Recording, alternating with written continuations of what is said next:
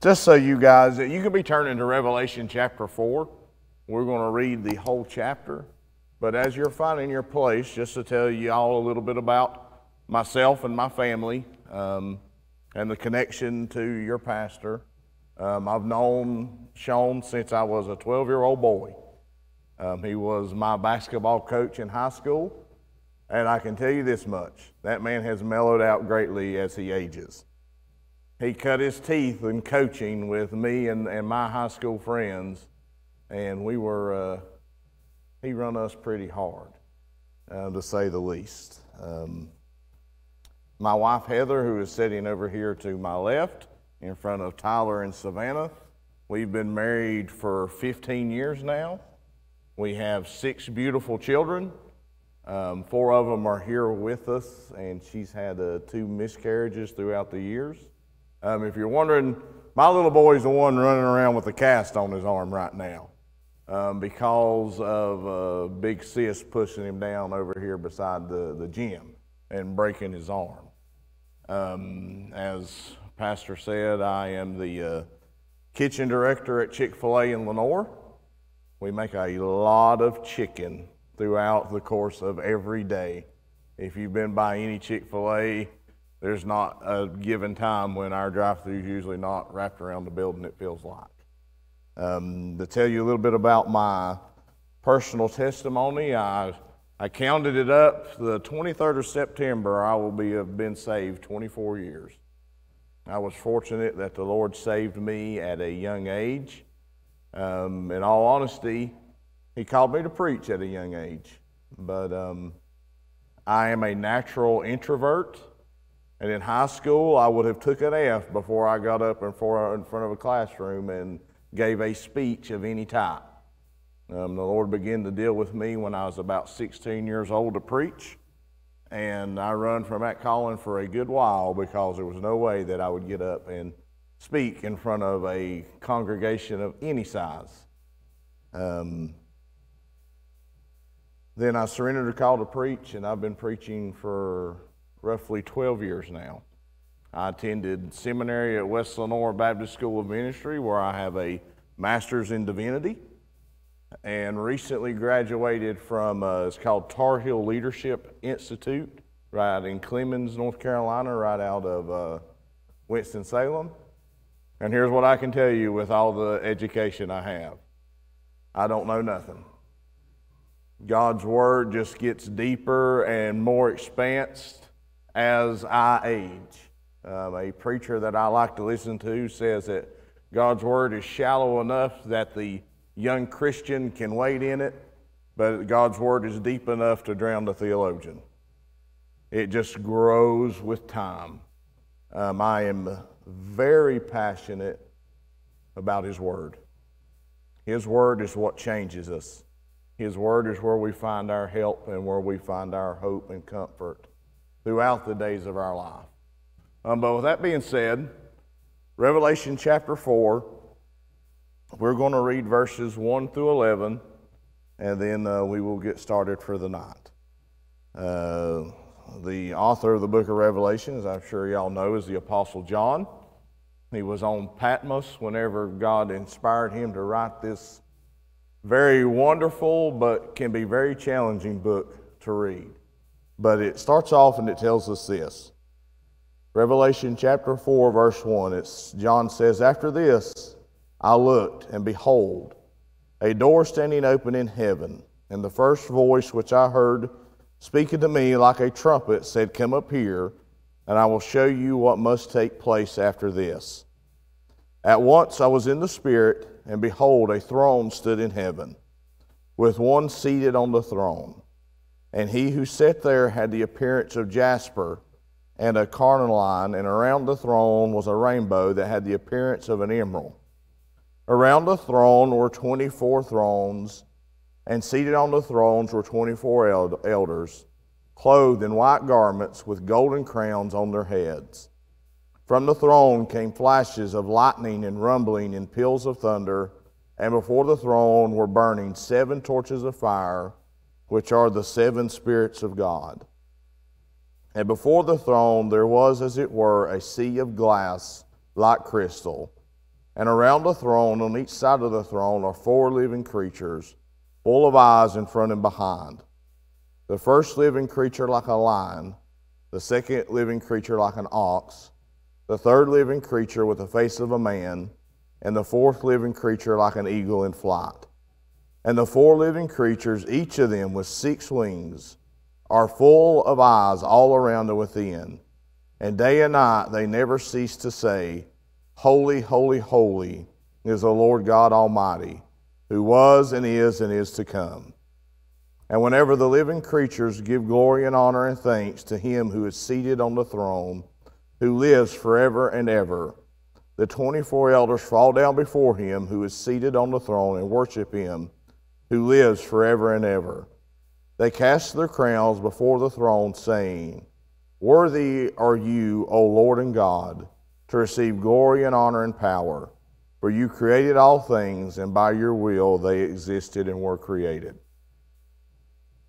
There was a survey that was given to pastors and church members. And the survey was, out of all 66 books of Scripture, which one would you like to have heard preached through in a series? And that was what was given to the church members. The same question was given to pastors. Which book would you not want to preach from if given the opportunity? The answer came back the same by almost 90%. 90% of church goers, the ones who sit on the pew and enjoy being taught from the Scripture, said the book of Revelation. 90% of pastors said they would not want to preach from the book of Revelation. Well, why? When you get over further into the book, you have the scene where a pit opens and these creatures come out with the face of a lion and the tail of a scorpion, and what's that about? And even the passage that we just read, what are these creatures that look like a lion and a man and an eagle and an ox? What is being said here? People try to correlate it with, well, those creatures out of that pit, that's probably going to be helicopters. Things of that nature is the stuff that comes out. But when we read the book of Revelation, and we understand that what is really being said and being portrayed is the glory of the coming King. That Christ is coming, and he is coming with all glory and honor, and all of heaven is coming with him. That changes the way that you look at this book. Whenever you look through Scripture, the word throne is used 67 times. Over 40 of those times is out of the book of Revelation. Nearly every chapter references this throne that is the centerpiece of heaven. So one of the basic rules of interpretation when we read our Bibles is, if it's in God's Word, it matters. But when it begins to repeat something, God is trying to say something to us. He is really saying, I'm repeating myself here. We need to listen to what's being said. Just in this book, or this chapter 4 here that we're about to work through, the word throne is used somewhere between 12 to 14 times. I think God's trying to tell us something about what's going on in heaven and who is the one that sits on the throne. But with that being said, what I want to speak on is this thought of reasons for worship. When we look around and we look at our current climate in the world, and I could ask you and say, who has something going on in their life right now? Who's struggling with something? There probably wouldn't be a single hand that would not be raised. We get so caught up in what's going on in our lives, whether it's sickness, whether it's circumstances out of our control. Just pull up to a gas pump. You'll know what I'm talking about.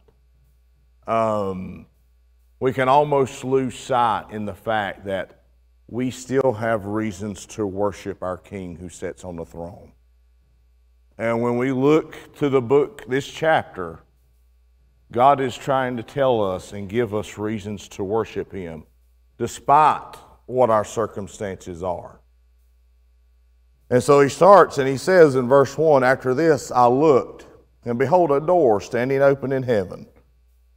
And the first voice which I heard," which you could see he's referencing back to chapter 1 and verse 1, or in the vicinity there, "which I heard speaking to me like a trumpet, said, Come up here, and I'll show you what must take place after this." And then he says in verse 2, "And at once I was in the Spirit, and behold, a throne stood in heaven, with one seated on the throne." So here's reason number one for worship. There is a throne in heaven. The king that we worship does not sit in the White House. He does not even sit in some earthly kingdom in a castle. The king we worship sits in the center of the universe. He is the pinnacle of all the created realm. And just because things wouldn't go our way in a particular election or things of that nature, things may not be going particularly right in our lives, does not mean that the king's come off the throne. We can worship because there is a king in heaven. This vision that John has here of the one on the throne is very similar to the one that the prophet Isaiah has in Isaiah chapter 6. If you'll remember there, it says, "In the year that the king Uzziah died," Isaiah goes on to say that I saw the king, I saw God high and lifted up. And he begins to talk about the vestige of his robe, which has to do with his regal royalty. We can just simply worship God tonight if there was no other reason that He is the King on the throne. And there is none other like Him. But then look what he says. He goes on and he tells us this in verse 3, "And he who sat on the throne had the appearance of jasper and cornelian, and around the throne was a rainbow that had the appearance of an emerald." Now we've been through, seems like a very rough weather pattern. Storms popping up almost every evening, a lot of lightning going around and things of that nature. But usually what comes on the backside of a storm? A rainbow. Usually a rainbow has different colors, blues and yellows and purples and things of that nature. But notice what it says about this particular rainbow that is completely encircling the throne that's in heaven. It says it's emerald in color. And when you read things in Scripture, everything has a reason. There's a symbol, there's something about it. So whenever he says here that this particular rainbow, it ain't like the rainbow that we would see in the sky in all its colors. It says it's green, or the color of emerald, which is a greenish color. Do you know what green represents in Scripture? Grace. In the midst of the throne, where the one who sits on the pinnacle of the universe is encircled with a rainbow that constantly reminds God of the grace that He's extended to man through His Son on the cross. We can worship Him because of the grace that's been extended to us. I did nothing deserving. There was nothing about this young man when the Lord saved me to be deserving of salvation. There's nothing good about me. I have plenty of bad traits. You can ask my beloved bride afterwards. She will happily fill you in on most of them. I was born a sinner. David tells us in the book of Psalms that in iniquity did my mother conceive me. We are born sinners. I can tell you that my family comes from, my dad was an alcoholic to the point that he kept a bottle of alcohol, hard liquor. He run a molder for Bernhardt for about 20 years. And when it'd be time to clean out the exhaust vents and get all that sawdust out of there, he had a bottle of liquor that he kept under there that he would happily, needless to say, that exhaust got cleaned out pretty regularly on a daily basis.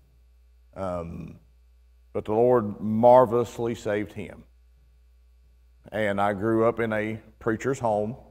My dad has preached for many years, but that gave me no merit as far as God is concerned. I was just a wicked sinner who was in need of marvelous grace. And thank the Lord that grace extends from the throne of heaven. But look what else he tells us.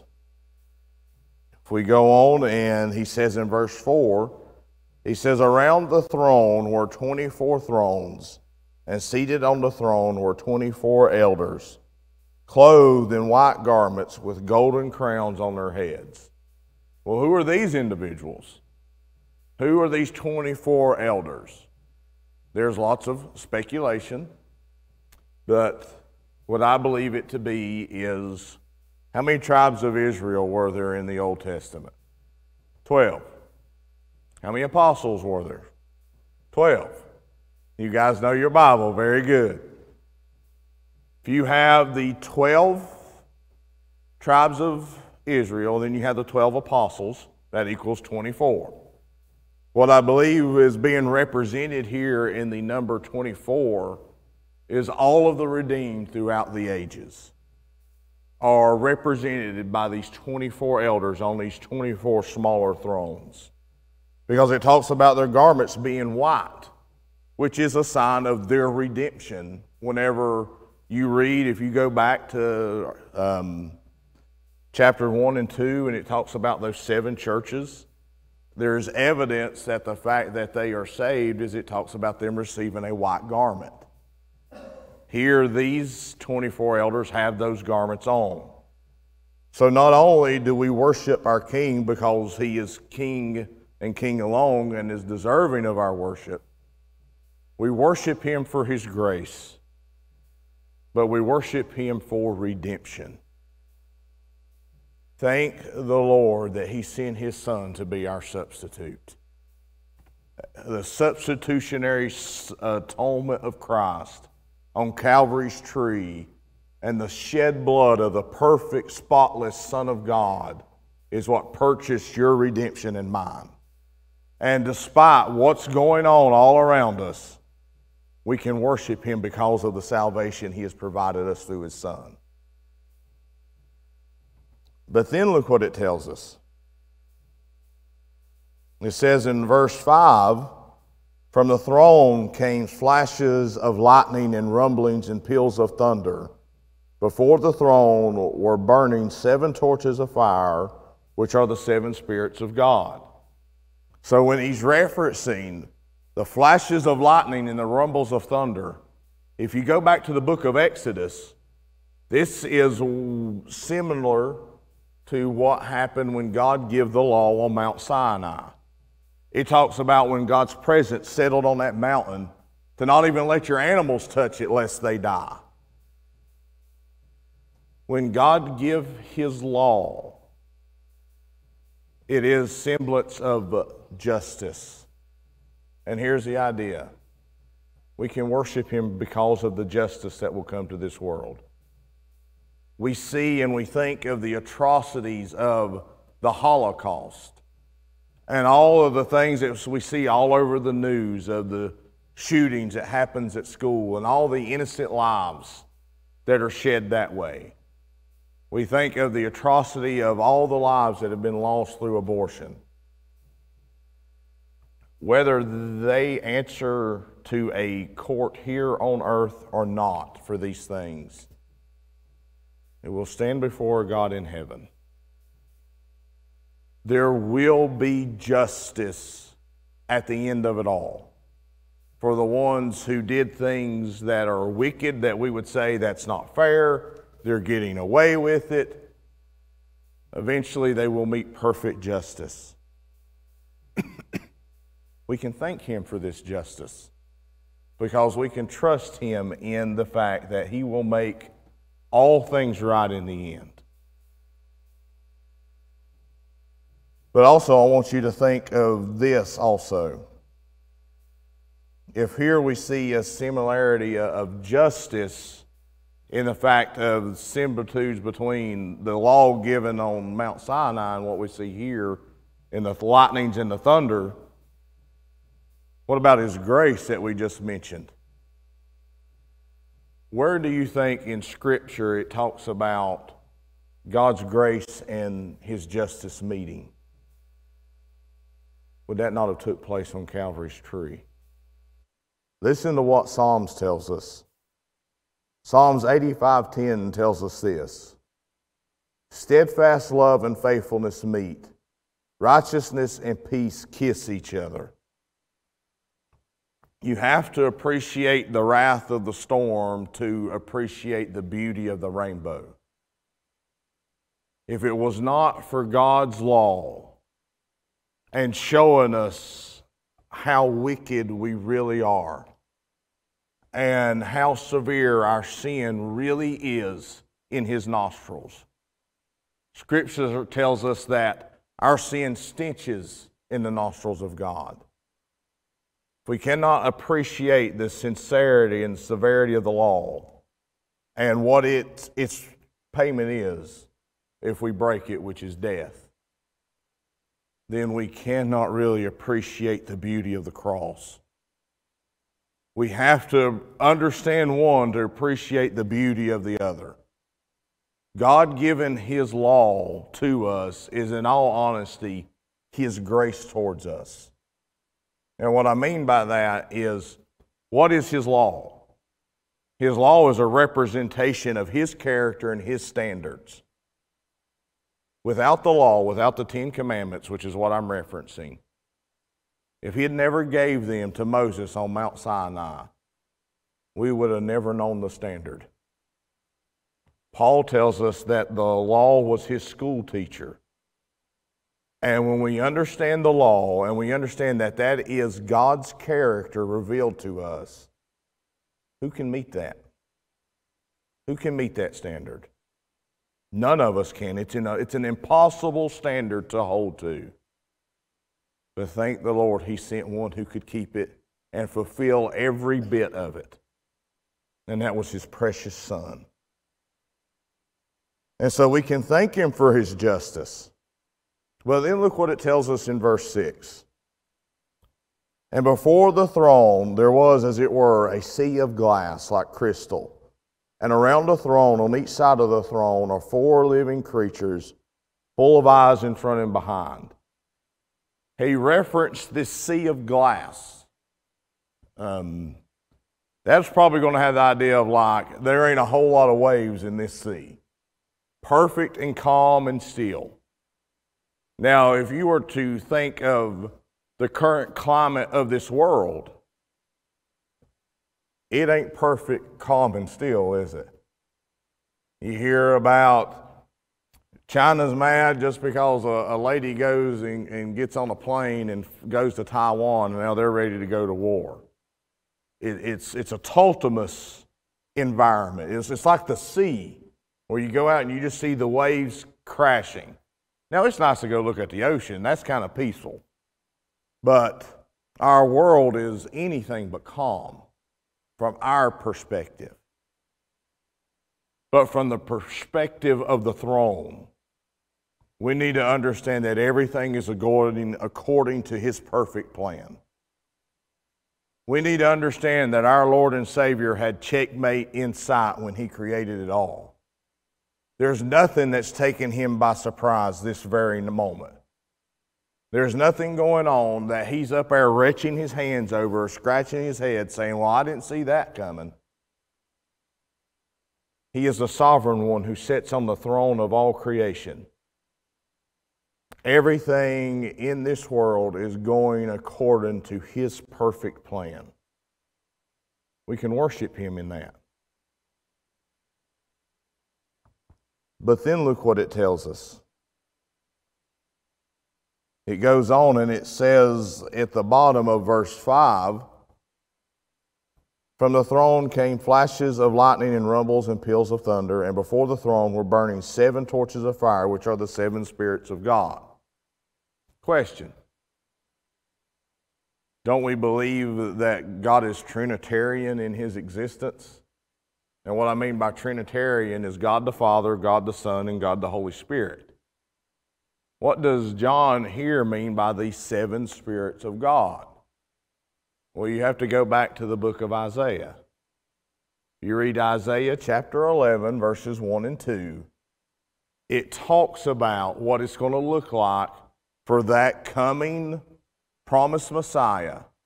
And it gives 7 attributes of what he's going to have when he comes.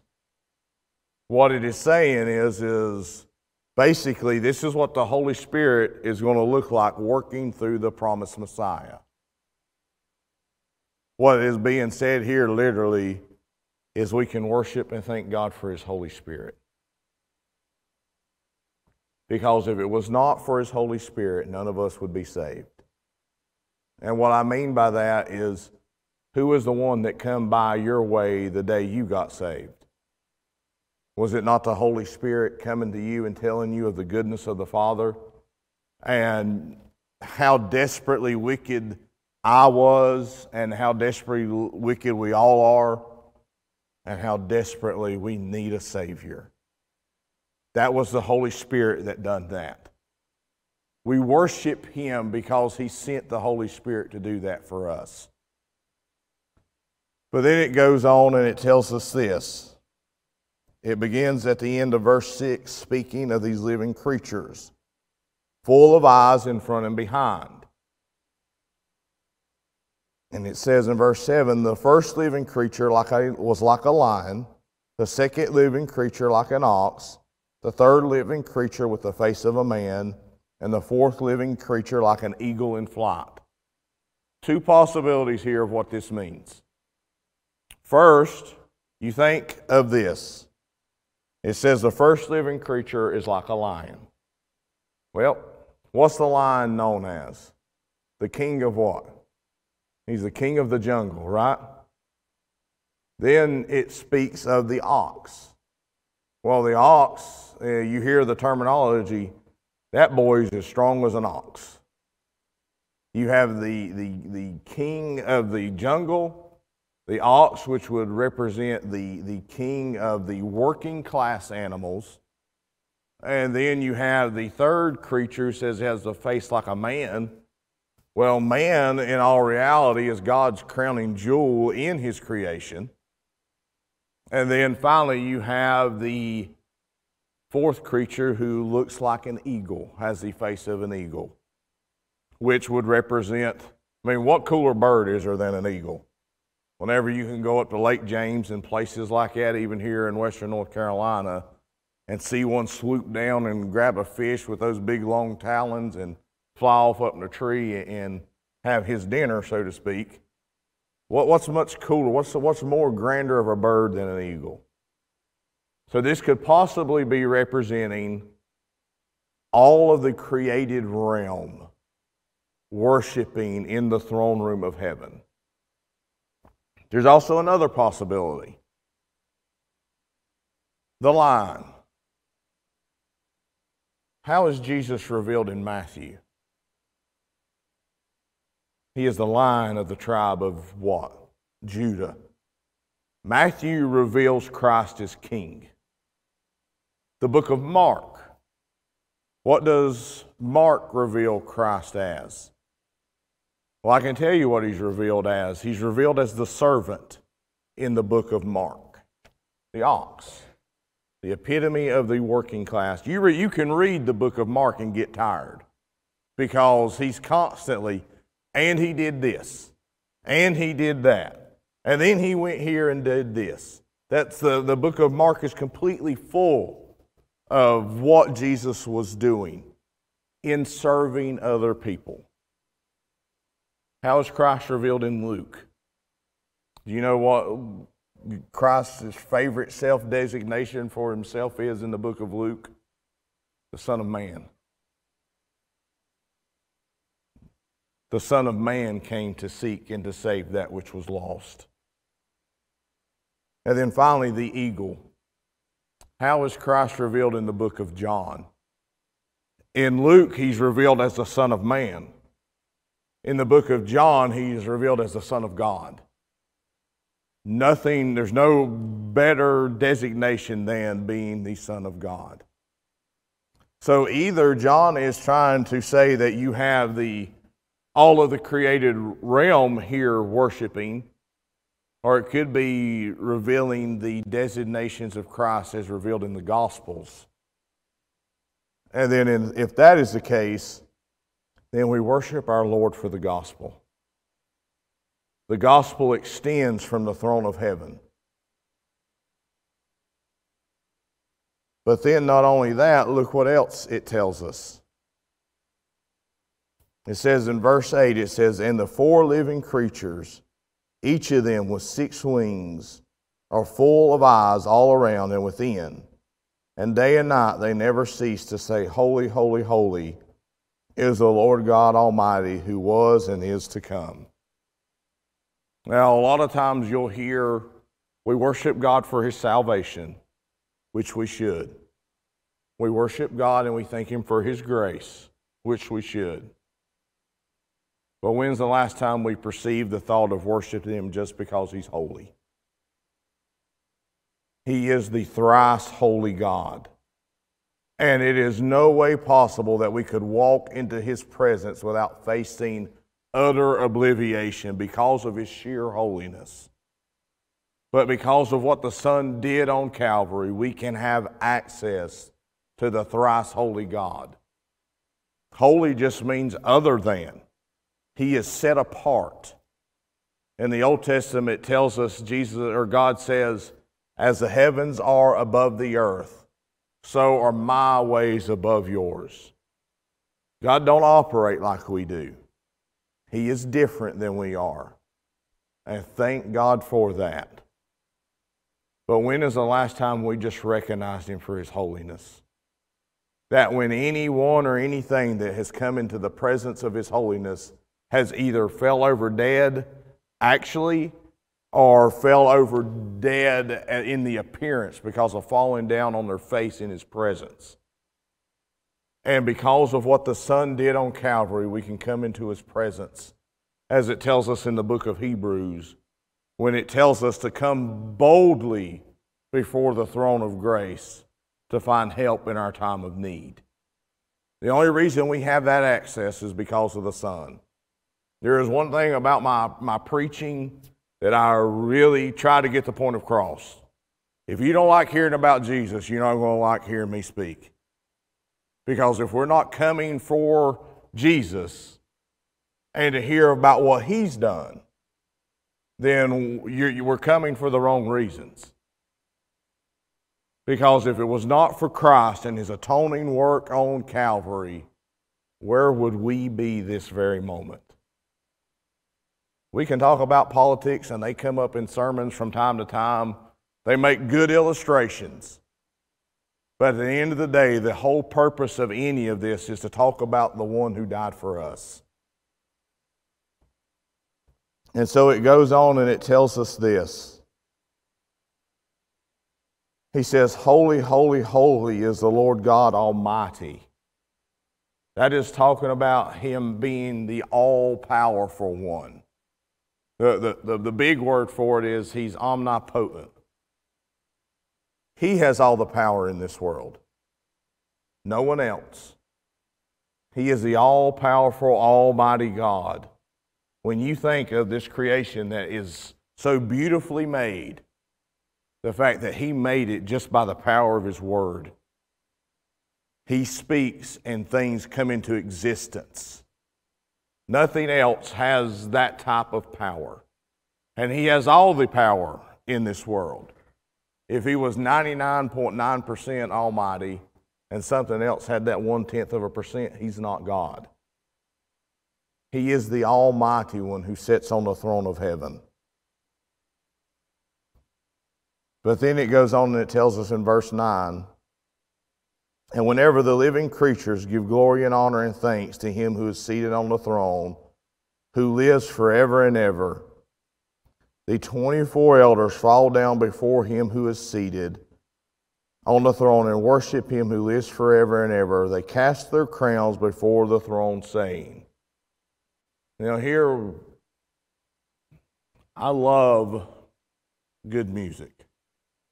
the music that we and my family have been able to enjoy since we've been back here. Just so y'all know a little bit about me over the last few years, I just recently resigned from a church in Morganton where I was the pastor for about 3 years. And I just felt like it was, the Lord was telling me I was done. But the music, this will all I'm getting to a point. The music that I have enjoyed here has been phenomenal. And what I love about it is the fact that it has some Bible to back it up. Even the music is theologically sound.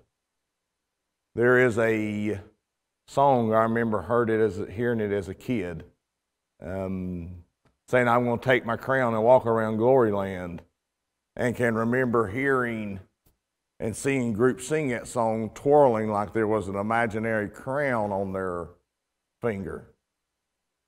That is the epitome of arrogance.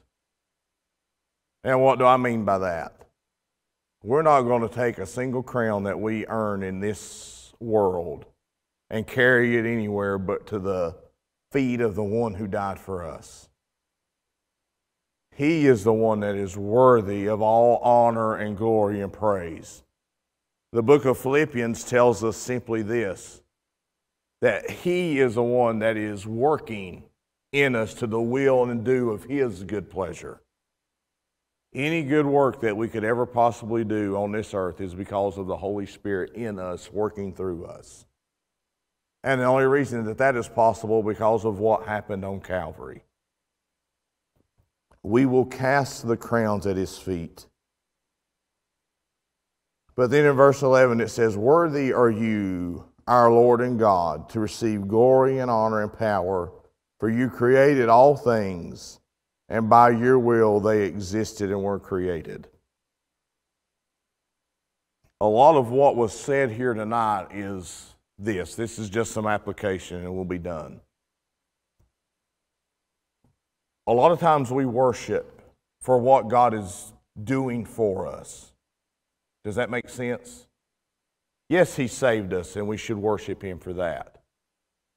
But in all honesty, there's sometimes we go through valleys so deep and there's so much struggle and so much heartache that we're going through in the moment that it can appear that heaven is silent,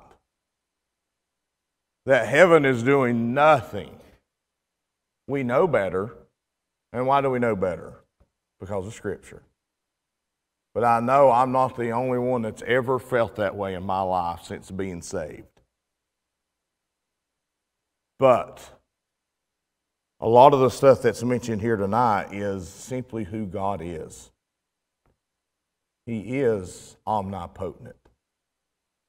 We receive grace from Him because He is the epitome and picture of what grace is. A lot of the things that are mentioned here in this passage are simply the things that God is over what He does. And when we learn to worship Him, not only for what He does, but when we learn to worship Him simply for who He is, that transcends circumstances. When we worship God just simply for being the one on the throne, we can worship that in any given circumstance and situation. Whenever we learn to worship Him just because He is holy, He never stops being holy no matter what's going on in our lives. Then we worship Him regardless of the situation. And whenever we can learn to worship God, not only for what He does, but even more so just simply for who He is, that will transcend space and time. That transcends anything, any struggle that we're going through in our lives.